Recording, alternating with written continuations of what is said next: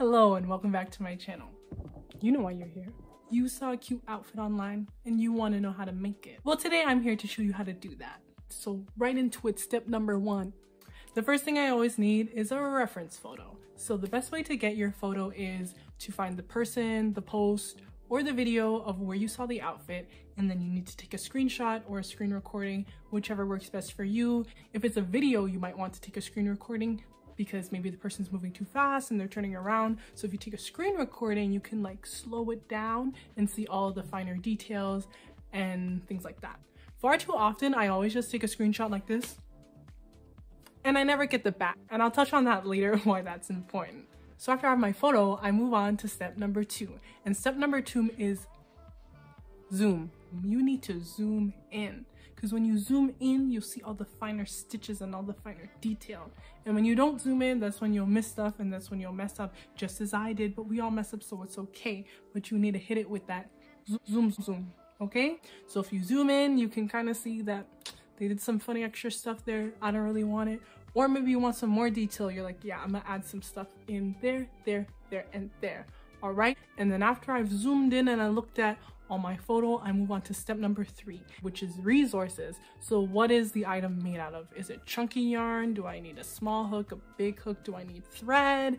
Do I need multiple colors? Just what's going on here? So basically, as you guys can already see, she's naked. Let me get her dressed. So the reference photo I used 3 colors, and it was a pink, green, and white. But this is where I'm always going to make my point of use what you have. So I already had these colors and they were actually wrapped up into multiple projects. So the pink came from this little patch that was for my knitting machine that was supposed to go on to something else and I never used it. The green came from these mesh pants that I really like, but I just knew I never was gonna wear them.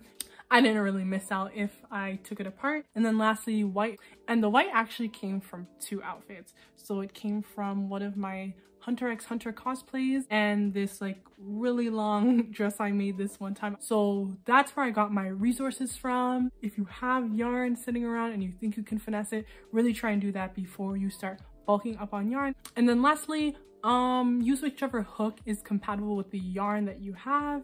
Or use your favorite hook. For this, I used a 3.5mm hook. So moving on from that, we have step number 4, and that is designing. So we'll actually need to bring back step number 2 here, which is the zoom, right?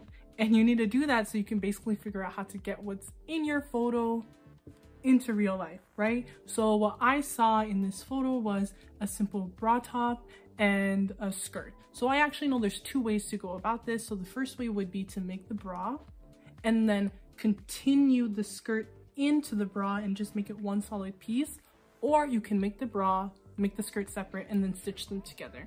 My advice is always to make multiple pieces, because if you ever make a mistake in your work, if they're in multiple sections, at least you can save the sections. Whereas if you make them all in one solid piece, you'll have to unravel the entire piece, and that is not fun. So that being said, first and foremost, I started off with the 2 bra cups. So these are separate. So I just made 2 bra cups, which is just a series of like triangles going around and round and round. And the strap does extend from the very center and fall all the way down into the center of the back like that, right? So with that, I made 2 cups and then I stitched them together. And I stitched them together with single crochet in green, and that's because where the dress connects, it is green, so it would be less visible if you use the same color. That being said, the skirt was very simple. I just made a chain wide enough to go over my head and sit relatively nicely around my waist. And then you slip stitch into that chain to make a circle, and then you just crochet in the round